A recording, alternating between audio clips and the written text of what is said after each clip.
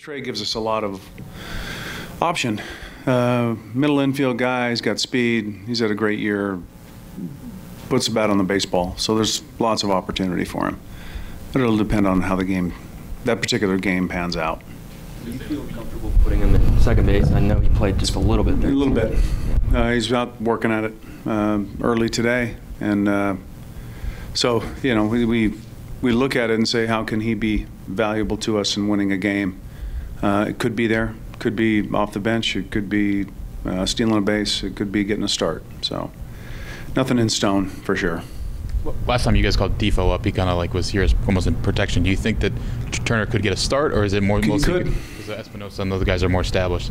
Well, yeah, of course, Danny and Ian. Ian's been one of our hottest hitters since the break for sure, and playing well, and Danny's played well. So don't know where those opportunities may come, but in the course of a game, if there's opportunity for him to get in there and do something positive for us, we're going to do that. Go to the prospects as opposed to going out and finding a veteran when you needed it or something like that. What kind of goes into that decision, and how do you feel like that's gone for you guys and played out over the course of the season?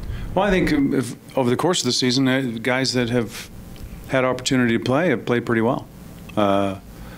Again, it depends on where we're at on any given day, but Clint Robinson stepped in and played really well. SB's got a lot of playing time and played well. So the guys that are not your everyday starting 8 per se, or have stepped in and contributed to us winning some games. So that from what I know of Trea, he's got the ability to put the bat on the baseball. He's got speed. He does a lot of things on the baseball field that can help us win.